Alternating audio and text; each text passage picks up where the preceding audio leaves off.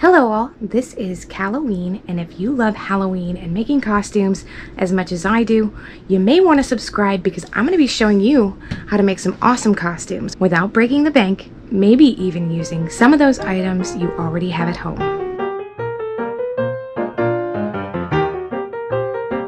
Today we will be recreating the iconic Miss Betty Boop, created by Max Fleisher in 1930. Betty Boop was the animated version of the American Flapper. Let's get started. Here she is, Miss Betty Boop. If you've watched my Miss Argentina video, this is the same dress I'm using for Betty Boop. All I did was I hemmed it a little bit. It was kind of long. It was like almost to the knees. So I temporarily hemmed it. It's just a very simple stitch I could easily take out when I'm done. I didn't want to permanently alter this dress. I took the straps off so it would be strapless, and it is a sweetheart neckline. I'll put down in the description what I spent on this when I paid for it back when I did Miss Argentina last year.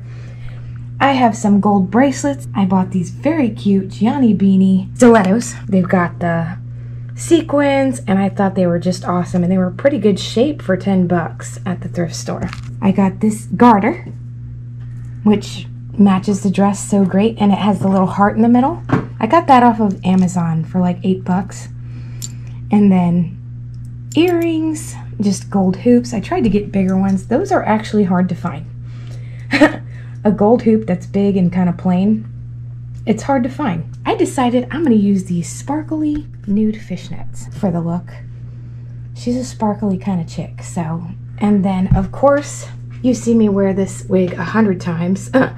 It's one of my favorites of all time. My mom actually bought this wig years ago for $20 out of a magazine, and it's stood the test of time. And it's still one of my favorite wigs to date. It is a finger-waved black wig. It's human hair, so it's not hot to wear. It's awesome, so comfortable. And then I'm just gonna do a corset underneath to give me that hourglass figure.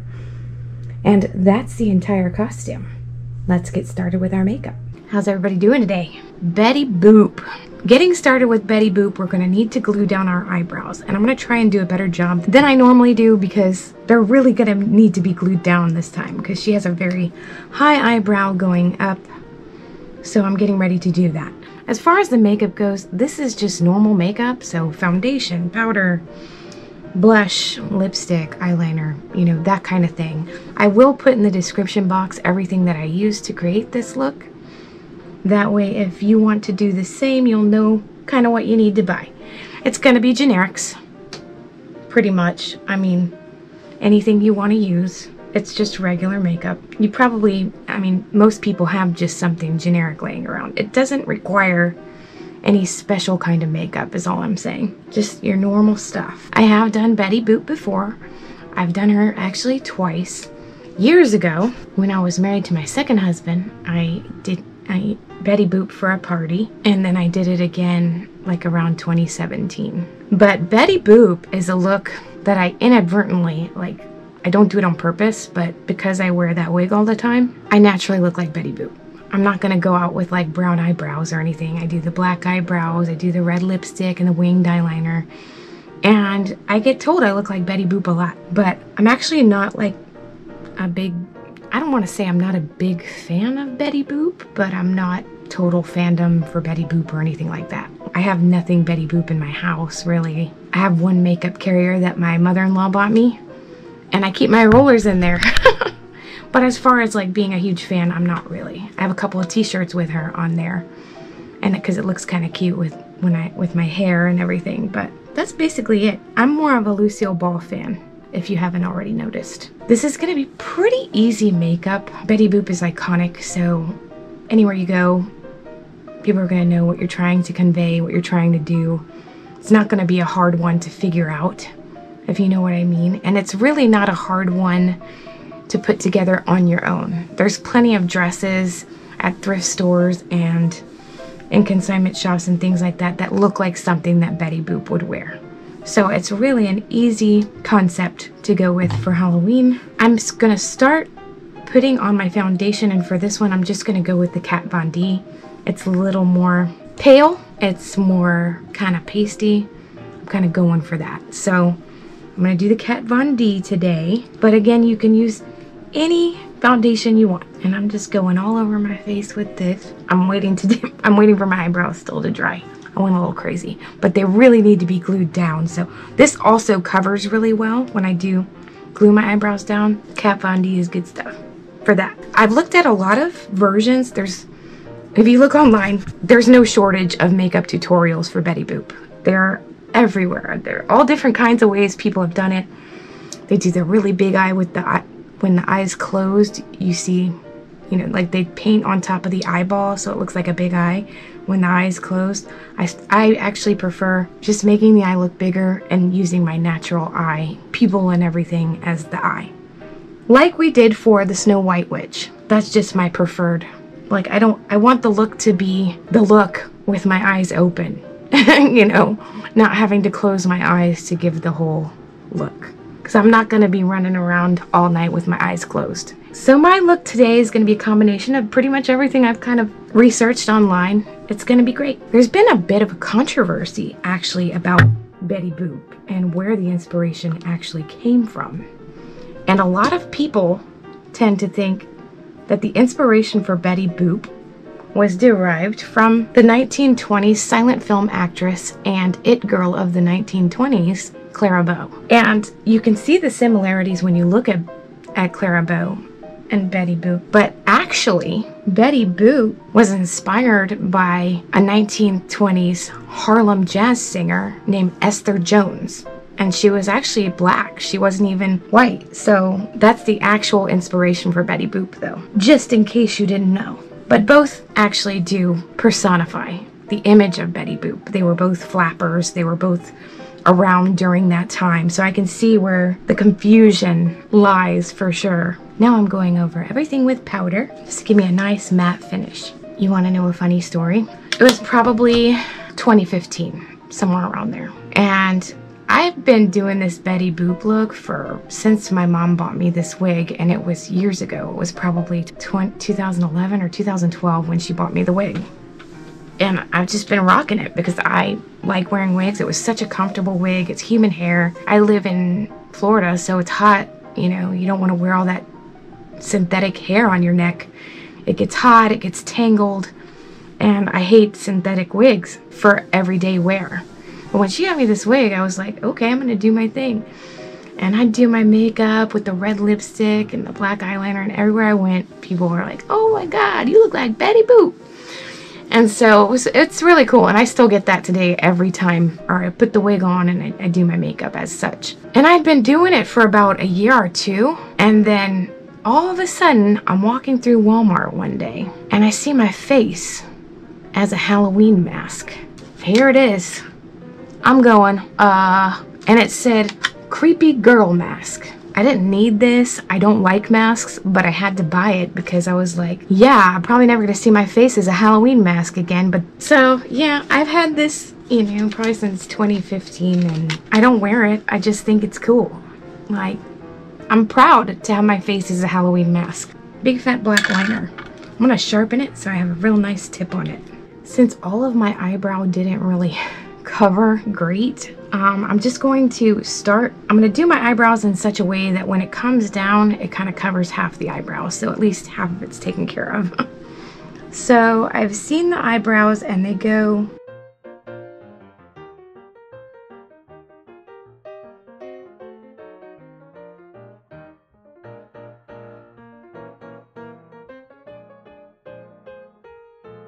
I went ahead and used my liquid liner for my eyebrow because it shows up great, and I'm probably going to be doing that for underneath too. And it paints over that glue better than just the pencil alone. And you can see I put my wig on so I'd have a bit of a point of reference. I didn't want my eyebrow to be covered up by my wig because that wouldn't really make any sense, right?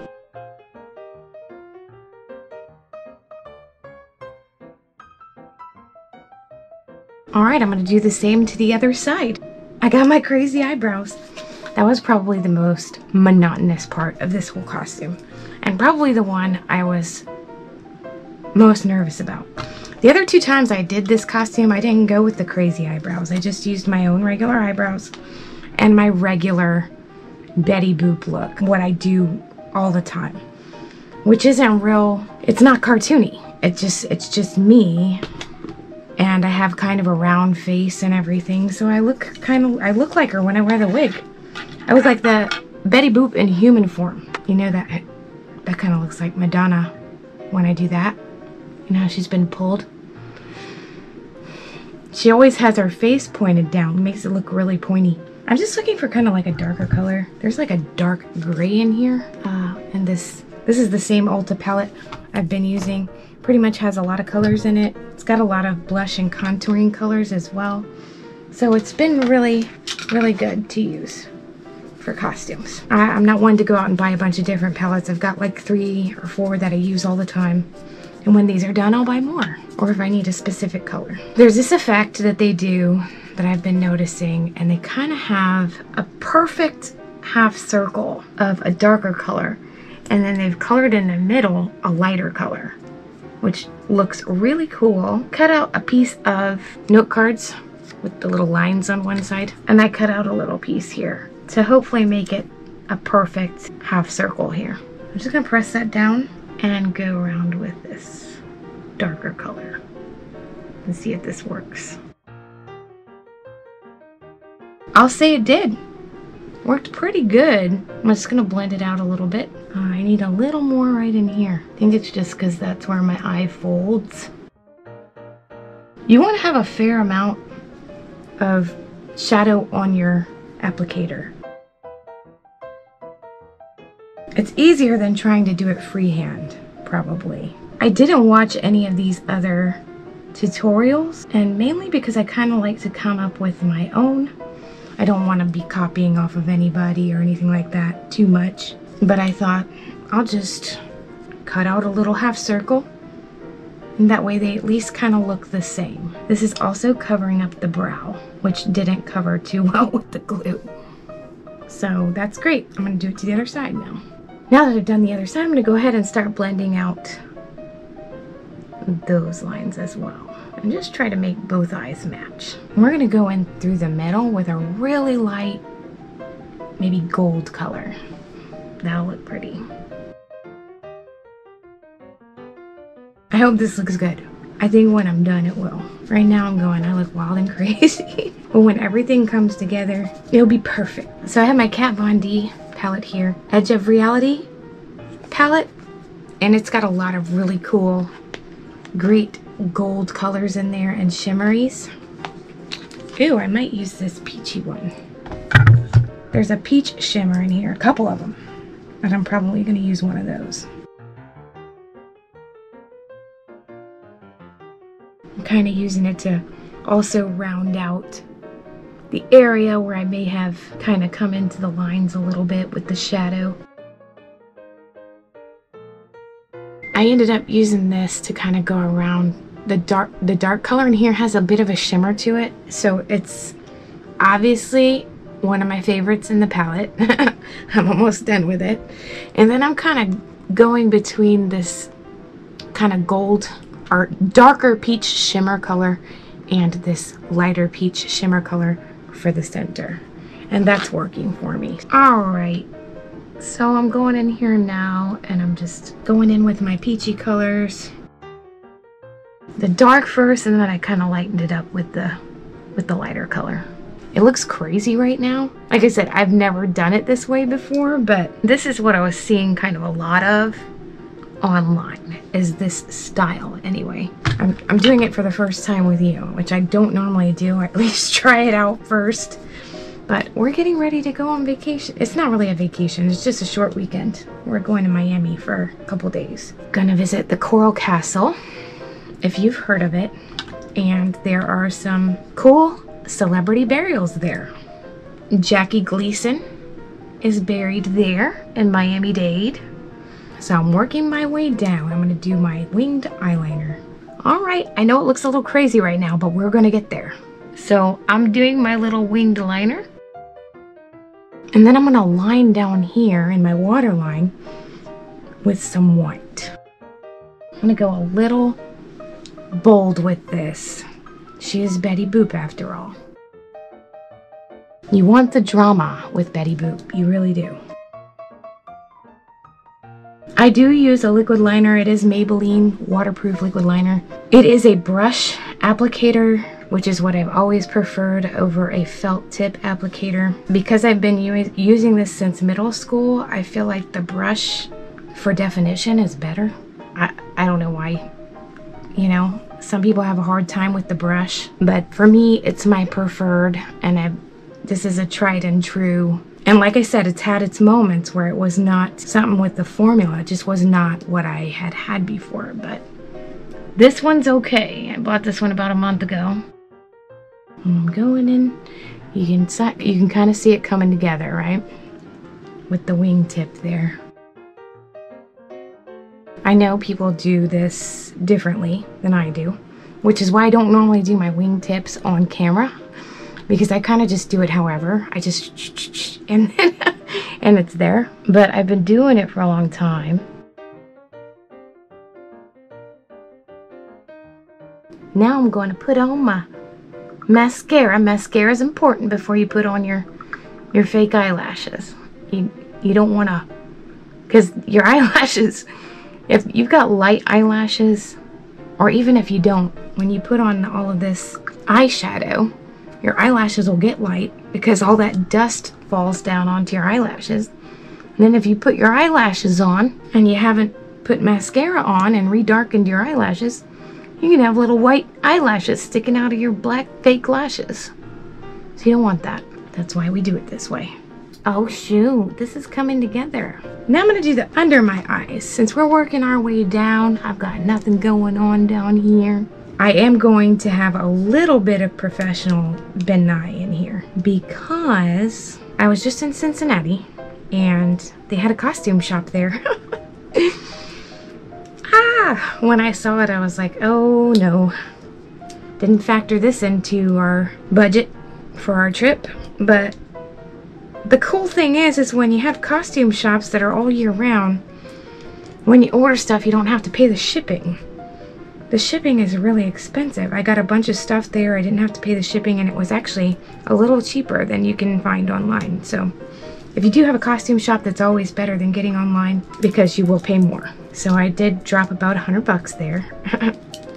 But I'm glad I did because I got some stuff I needed and some stuff I didn't need but would need in the future. I got this really big Bini color cream pencil in white, and look how good it covers. Oh my goodness.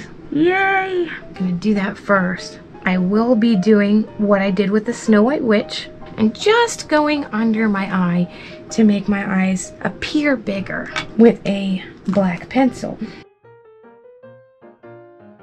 And I will color in with my Bini cream pencil that I'm so happy I bought. This is a makeup that's gonna take a little bit of time to do. It'll take probably an hour to do your makeup. After I do that, I'm gonna color it in with this Bini cream pencil. Bini cream pencil is basically just in a pencil what the Bini cream is as a cream, but it's just in pencil form. It's nice and bright. This cream has lasted, I've had this since, I don't know, like probably 2011, I don't know, 2008, early 2000s, and it lasts forever. So, and the pencils last a long time too, so that's cool. These are like $15 if you buy them at a local costume shop, and online you pay the $15 still, but you also pay shipping. That's just to, you know, show you. Now I have my liquid liner again, and under here I'm gonna go ahead and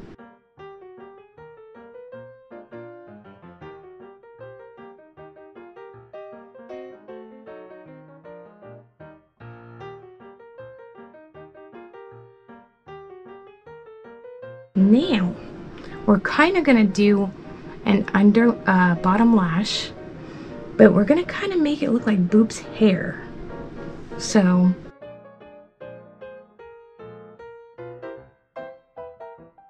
isn't that cute? Aw, look how cute. Wait till we put our lips on. This is gonna be awesome.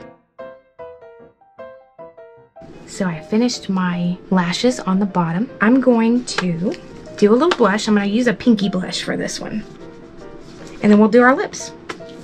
And that'll be pretty much it. I'm going to step off camera to do my lashes. I'm going a little heavy on the blush, just because this is Betty Boop. You know what would be a really cool idea too is to actually do Betty Boop in black and white. I don't really see that usually, but that would be really neat too.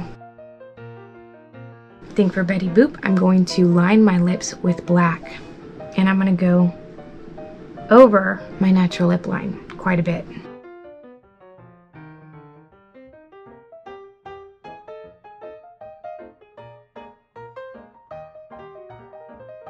So that's all I did was I outlined them with black, and I think I'm going to do a little bit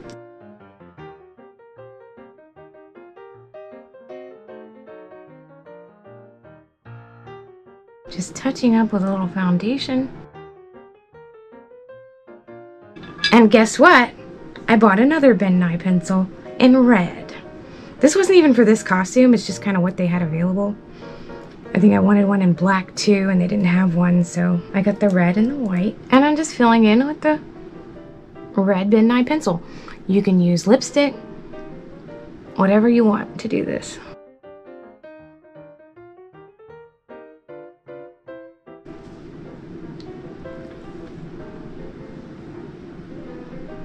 What do you think? And just for good measure, I'm darkening my mole, which I already have one up here. So this is another Ben Nye pencil that I bought while I was away, just to give her a little bit of a, I don't know if she has a mole or not, but I'm gonna darken mine. And that's it. I'm gonna put my eyelashes on, all dolled up and ready for photos. Boop boop be doop.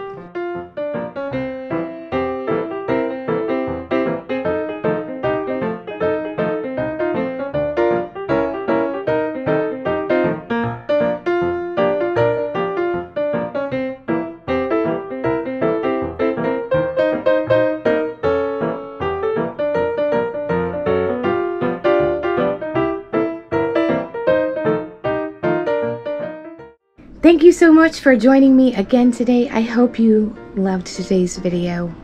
Betty Boop, she's a classic. Everybody's going to love it. Everybody's gonna know who you are. And like I said, this would be a great look to do in black and white. Just make sure your dress and, you know, your shoes, everything's black and white. But I've never seen it done in black and white, and that might be kind of cool. If you are not already, please remember to like, subscribe, and share the video. We are halfway to Halloween, and I've got about 30 more costumes coming up for the year. You won't want to miss it, and I'll see you next time. Boop boop be doop boop.